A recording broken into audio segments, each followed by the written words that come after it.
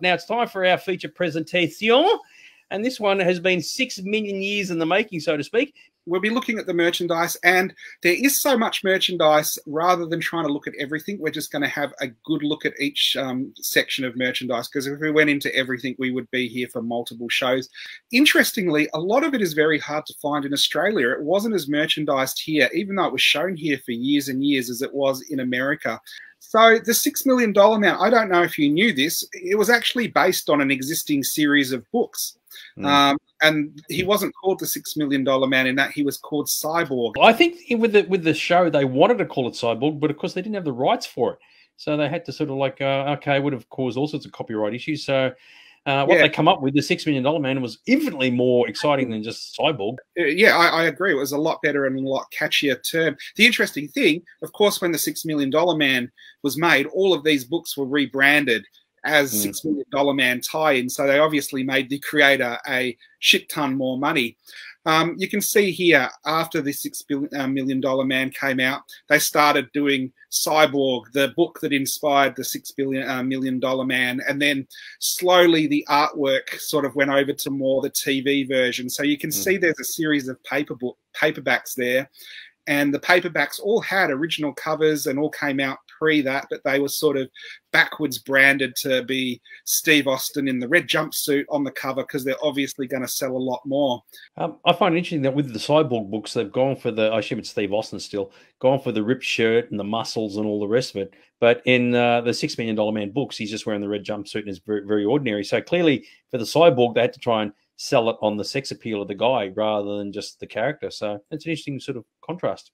And then again, you can see these are the same books, and they get reprinted over and over to the point where they're just using stills from the movie as pictures that are selling the books. And the Cyborg is almost totally dropped, and you've got like the $6 million man with the Cyborg in tiny little letters underneath, and in some cases totally dropped altogether. And some of the earliest original merchandise is the code books and things like that that are under the bottom there, the secret puzzle codes and Train Your Android Brain and Bionic Eye puzzles and things like that. And you can see, apart from the books, when they originally started merchandising this show, they really didn't know who the audience was and who was going to want this stuff. So the merchandising is absolutely all over the place. Now, we've looked at these before, and we've looked at other franchises, particularly June has some crackers, but some of the very first stuff that was released was coloring books. And you can see that's got the original Bionic Man logo, which was that almost, you know, Star Wars stretching up type logo. And this was 1973, 1974, so way before Star Wars. And again, you do wonder, these were sort of James Bond for television movies, and they've got very kids colouring books for them. And I love the one, I found that one that's been coloured in apparently by Stephanie, where the Bionic Man is drinking a martini and casually looking down the top of the girl that he's sitting next to, which I thought is a great topic for a colouring book. Well, maybe he's looking at the top thinking, I would have coloured that a different colour. The $6 million man, the earlier stuff, again, I said is all over the place. So we've got the early publicity stuff there. And then one of the earliest things I could find was a $6 million man t-shirt transfer. And again, these were one of those things they could knock out relatively cheap. They just came on sheets of paper and you ironed them on. I don't know if anyone remembers doing that. But you've got, again, a lot of activity books for kids. So you've got the activity book and the amazing $6 million man dot-to-dot book. I couldn't find any internal pictures of that, but that would probably be quite groovy. You've got some publicity stills there, and the one I liked was him in the cockpit of the shuttle. And you've got the TV Week cover. So when it came out, there was a TV Week cover, and it's from that time in the 70s where the picture's still a bit trippy. So you've got like his picture and then the hand and then all the bionics inside the hand, which is quite a cool image. So one of the first things that took off was $6 Million Man comics. Now, we've talked about comics in different franchises. We've had American comics and DC and Marvel and British comics with Countdown and TV21 and stuff like this. This is a different style of comics, again, where some of the comics that came out for different TV and movie franchises were almost more like magazines. So they were magazine size, but they had comics inside, and some of them were color and some of them were black and white. And other ones in that did this was the Hulk, and they did it with Planet of the Apes, if anyone has any of those comics. The $6 Million Man did it as well. And this really surprised me because I've collected for years and years, and I don't think these were released in Australia because I've never seen any of these turn up locally when I've been going through collections. And they're particularly good because what I love with the comics that this era, sometimes the paintings on the cover were obviously done by an artist that wasn't from the comic book sort of circle, and then the comics inside were done by the comic book artists. And that means it almost has a sort of appeal to a more adult magazine to it. And the $6 Million ones were ones like that, where you have these amazing pictures of the exploits of Steve Austin, which you would never see on TV. I mean, him throwing around tigers and things like that. Although he did wrestle an alligator, which is on one of the comics, but it was a very dodgy one in the TV episode, not a realistic one that you see in the comic book picture. And here's some more of the comics. I couldn't find much original art, but there is some of it out there in collections. So there's a cover there, and you can see the cover next to it after it's been inked and coloured. Now, the comics were sold all around the world, and there was different adaptations. I do like El Hombre Nuclear, which is obviously a Latin version of it, where he's the nuclear man. And then there's other versions of the comics there. Some of them, well, the bottom left, you can see they went back to very comic book looking amongst this run of amazing paintings. And the one I was talking about there is the second one from the left, where he's fighting a crocodile or an alligator. You can see in other ones he's doing the bending the steel girders and jumping out of helicopters and all those kind of things that are easier to do in comic book media than they would be in the TV series. And of course, you know you've made it when you start getting parodies of the actual TV series on different shows, and of course in the print media they always had the Mad and Cracked magazines. So they got away with stuff I don't know if they'd get away with now. I guess it's Mad and Cracked, but they had the $6 Million Man parody, but with the Bionic Woman they changed it into the Moronic Woman. And I just think the way things are now, they probably couldn't do that. And you read some of the panels, and I won't read them, but basically the gist of it is a lot of it is like, oh, you've had $6 million put into you by the government, you have to be really careful. And they're like, what, of the foreign spies? They're like, no, the American taxpayer. They're totally pissed with that much money being wasted. So total Mad, cracked sort of humor. And you can see it's a Christmas episode, and what are they giving each other? Batteries. Yeah, I love the batteries. And the fact that hers says ever ready, you can probably interpret that a couple of different ways. But he's got the Duracell, and of course, you know, the intention being that Duracell will last longer. So yes, indeed, there's a bit of a subtext there, but I thought that was actually kind of funny. And the last lot of comics and magazines adaptation, as we're looking more into magazines, I think the two coolest ones there are the $6 Million Man on the Planet of the Apes. Now, I have not read that, and I don't know what happens in that, but I do want to track that down and find it out. And they also had the amazing Spider-Man crossover with the Bionic Man, which is one of those crossovers I didn't know happened, but the Bionic Man seems to be like throwing Spider-Man and getting the better of Spider-Man. Anyone who's watched the show, I do go on about the famous Monsters horror magazine, and when they had the Sasquatch and Bigfoot, Bionic Man got a cover of Steve Austin and the Bigfoot fighting it out. And then a lot of the other magazines from the time are sort of very iconic and have great covers of Steve Austin. I love the idea of the Steve Austin with the Planet of the Apes. I did not know about that one. That's a really bizarre sort of like mix up pairing. But of course, he's an astronaut, so you can sort of do it and get away with it and make it work. Yeah. So yeah. And then British magazine Look In was the sort of home of the Bionic Man in the UK, and for the entire time that the show was being run there, it was very popular, and it got covers every couple of issues. And you can see you've got the Bionic Man and you've got the Bionic Woman that have covers, and you also get Oscar on a couple of them, and sometimes they share covers, so it's the only time you're ever going to see the Bionic Woman with the Tomorrow People and stuff like that. And of course, any show or any franchise that's popular in the 70s and 80s got sets of cards, and the Bionic Man was no different. So there were different sets of the $6 Million Man cards. They are quite rare, and I have seen them locally, and I've actually found them quite boring. And I think the reason I find them boring is the colours they used at the border of the cards make them all look washed out. And they never really had a lot of action scenes in them. There was a lot of headshots and things like that. And when you're getting this set of cards, it's good to get the headshots of the characters once, but then you want to see him fighting Bigfoot and jumping out of windows and in space and stuff like that. And for me, it seemed like they really missed an opportunity on doing an amazing set of cards. When you want some chow, have some lunch, you got to take your $6 million man lunchbox with you. And this is incredible because they've branded it $6 Million Man. So what's Lee Marvin doing busting through that tin down in the bottom center there? Or it's very weird how they sometimes got Lee Major spot on, and sometimes it looks absolutely nothing like him. And I do wonder if that was to do with when the original ones came out, he wasn't a household name, so they just thought they could whack any strong-looking man on.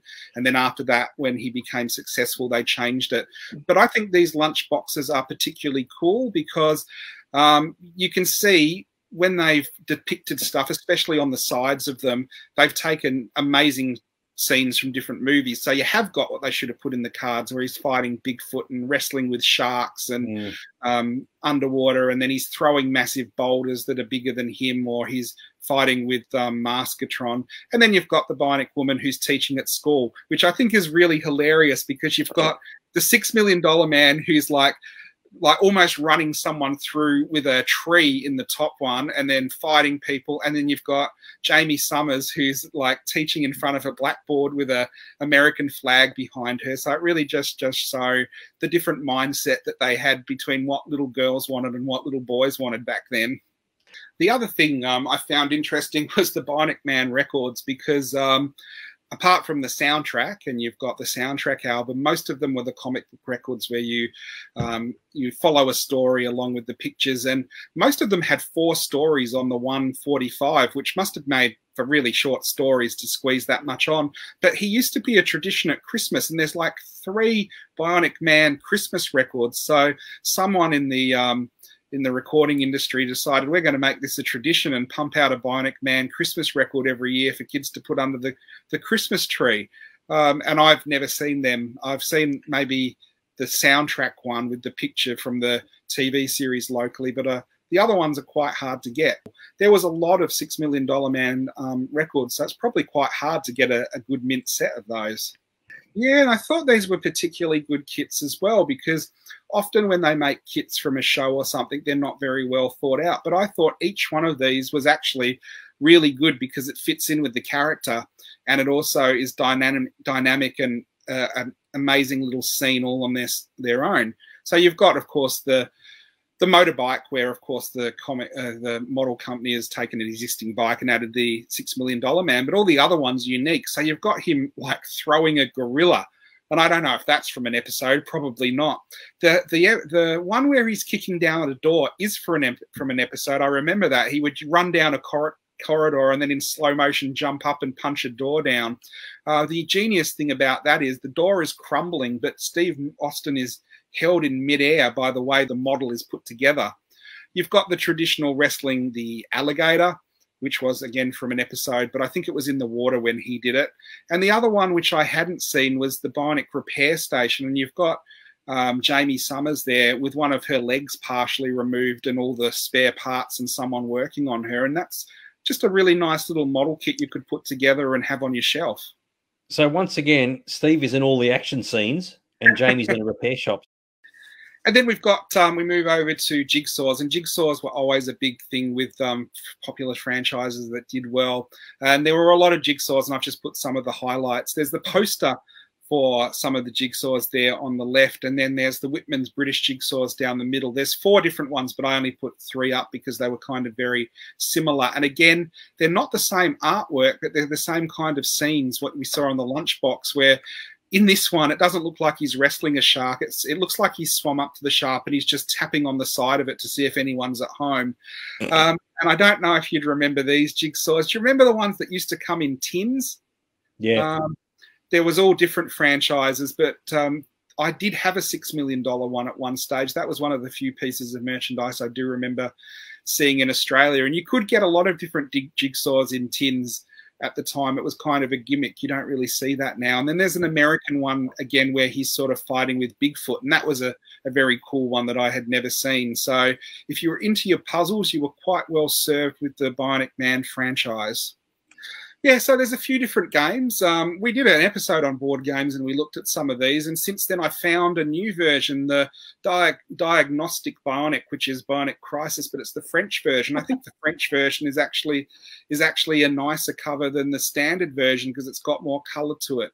These games are good because we've talked about it before. Usually with a franchise, they just whack the Flintstones on snakes and ladders and call it a Flintstones game. But the Bionic Men games actually were all show sort of related. So one of them, you get different missions and then you play around the build the game to try and complete the missions that are from the show, and like in the show doing different things and using different abilities. And then the Bionic Crisis one is basically almost like trying to complete circuits to get energy through to the Bionic Man, and it's a different game again. So they actually were quite good games that were relevant to the show.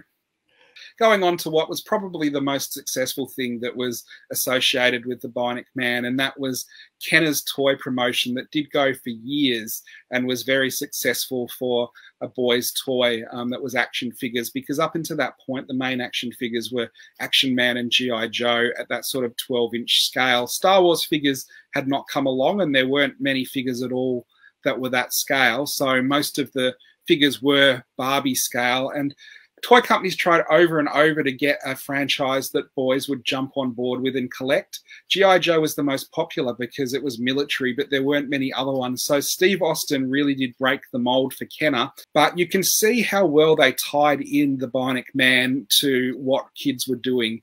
They had comic book pages and adverts that actually were unique comics talking to the kids about why you should get them and what the different accessories do. And I think this is great because before there's the internet and TV and all that kind of thing, you'd see the Bionic Command Center, you go, what the hell is that? It looks like a big tube or something. But then when you read your favorite comic and you've got Steve Austin going, well, this is my diagnostics table, and you put the doll in this and it can attach to this, and then you can put it all together and turn it into a rocket and blast off.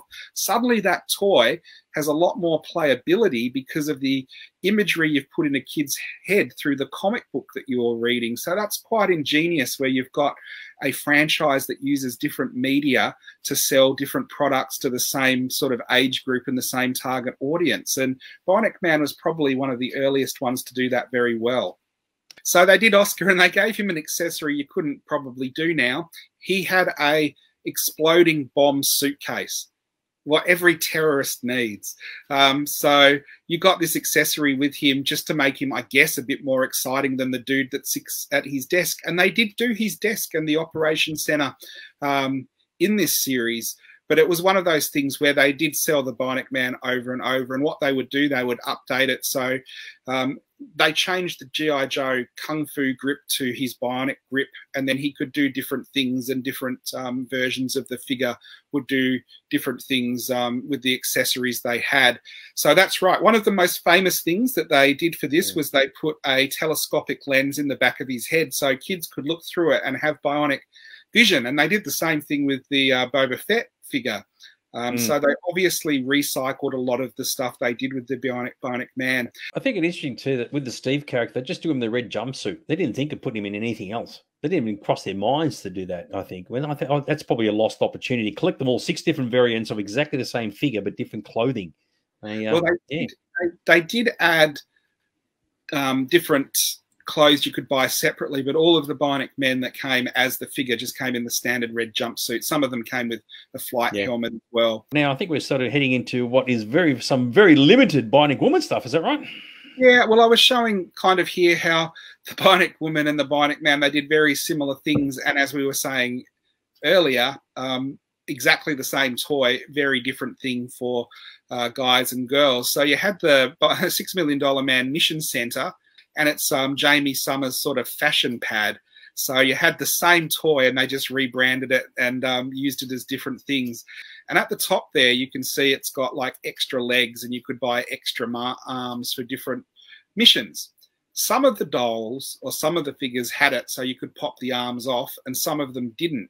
Now, this can be an issue if you have one of the ones that has the bionic grip and the arms don't pop up because of the mechanism inside, and then you get one of your relatives for your birthday gives you a set of extra arms and legs that are much cooler than the ones that go with it. So you go, how do these things come off? Crunch, crunch, and you've just busted your toy and you can't fit the new legs on it at all. But don't worry, dude, you have the technology to rebuild him. Yes. So these are two of the villains that actually made it into toy form. Bigfoot's interesting. He wasn't a real Bigfoot. He was a bionic Bigfoot made by aliens. So there you go. It just ticks all the boxes, doesn't it? But the Venus probe was one of the last toys that was released for the $6 Million Man line. And it is consequently one of the rarest toys, not just in the $6 Million line, but from the 70s for people to get. So they used to go for a couple of thousand. Now they're pushing more than 5,000 to get a boxed Venus probe. So if you're collecting the $6 Million Man, you almost need to take out a loan to get that last one. The Bigfoot is an interesting one. It always turns up broken. It has it has panels on it that expose its bionics in the chest. And basically, by flicking it open, you almost can instantly break it as well. And now they're old toys and they've gone brittle. Best not to play with them at all. So we could have done a whole show just on the stuff that Kenner released. There's a few interesting ones there. If you look at the CB headset, that was an actual radio that they brought out that's very cool. It looked like Steve Austin's radio when he's in jets and stuff like that. That was actually repurposed as one of the very first Star Wars toys. So Luke Skywalker's headset on the Millennium Falcon, and it was just luck that they had something that looked like it. So everyone knows Star Wars was very, the toys were caught with their pants down and didn't get it out very fast. But that one they could because they already had the toy. Down the bottom, you can see the opportunity they missed with Steve Austin. They didn't miss with Jamie Summers, where they released all the different costumes they could for little girls to collect and play with. And it was a particularly long and successful line. So you can see there was different versions. You can see there's the spacesuit up the top corner there. And then there were different versions of clothes you could buy for Steve as well. You can see on the top there is the OSI headquarters. And that was where, if you wanted to get a boring play set for Oscar to sit down and look at world maps, they actually released that too. So they really did do an extensive range. And for a 12-inch boys toy, there aren't a lot of toys that release this much stuff. All right, well, we're going to leave you to it. As always, leave your $6 million. Well, you could almost call it the $60 million man now because he's worth that much. Collectibles mint in their boxes. Or rip it off the card with a